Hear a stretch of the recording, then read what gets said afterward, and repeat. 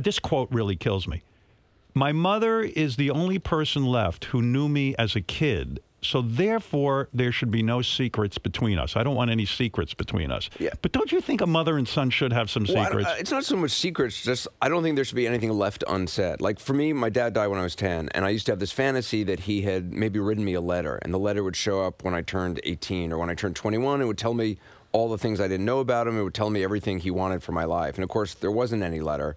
And I realized I didn't want the same thing with my mom. And so when she's no longer here, I didn't want there to be all this stuff like, who was this person? And so we set out to kind of change the conversation between us. You and your mom email each other. Right, yeah. That's the thing, and that's what started it. That's how we on our 91st birthday, we started basically we like consciously started a new kind of conversation. And isn't it no amazing? Embarrassment. No embarrassment, but isn't it amazing your mother at 91 even has email? Like my parents they are not even open to it. She got on email at 90, and I couldn't do it because it drove me nuts. She didn't know, so I got a friend of mine to do it who's much more patient than me. Who sat there with her and explained it. Explained it over and over and over again. But at least she was open to it. Oh, and it's changed her life. See, your mother is a very unusual woman. Number one, she lived an unusual life. Sure. Yeah, but she's open to things. You know what I mean? Yes. No, believe me, she's open to a lot of things. Yeah. And even like open about speaking about her love life. You know, most people would close down. Yeah. But what an impressive list. I mean, your mother dated Errol Flynn. Errol Flynn. When I was a kid,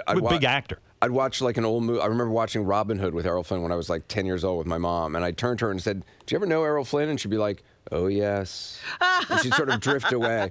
Is it a mother's obligation to, even though she had slept with him, isn't it her obligation to not include you in that? Do you think she was inappropriate with you? She didn't know. She wouldn't go into gory details. And yeah. I mean, I fucked that guy. Right, exactly. Oh my But God. you got to know that sort of reverie that she go into. She does write about in the book that Howard Hughes was the first person who made her have an orgasm without faking it. I was like, I don't really need to know that. Did you ask her because Howard Hughes was an infamous sufferer of OCD. Couldn't germs, the whole thing. Right, but this was hot Howard Hughes, not crazy top of the desert. Yeah, at the Vegas beginning Howard. he was. But even then, apparently she was saying that he would eat the same thing every meal, which frankly I do as well. Me too. Yeah, do you really? Yeah. But I have a little of that OCD, a lot of that OCD. See, I go for like 6 months at a time eating the same thing every day. Me too. And I wear the same thing every day. It's just less decisions. Who cares? And you become obsessive. Yes. Yeah. I believe that's why Hillary Clinton has switched to this sort of outfit that she wears. She doesn't want to have to, like a guy, she doesn't want to decide every day what to wear. I read that President Obama does the same thing, that he has like a blue suit and a gray suit, and it's just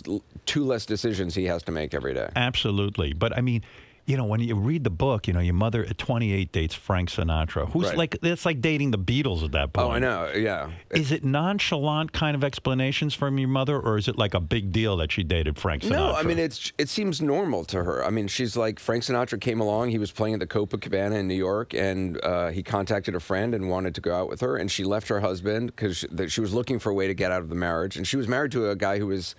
She met him, she was 21, he was 63. Wow. This genius conductor, Leopold Stokowski. Yeah, right. And she claims he didn't look 63. I'm like, Mom, he looks like 63 to me. But what's I mean, she was 21 and married a 63-year-old. And not like, I mean, she was 21 and very wealthy and married a 60. It wasn't like, She married him for love. Right, yeah. Your mother was a wealthy woman, didn't need to marry a 63-year-old guy. She is unbelievable, this woman. She really is.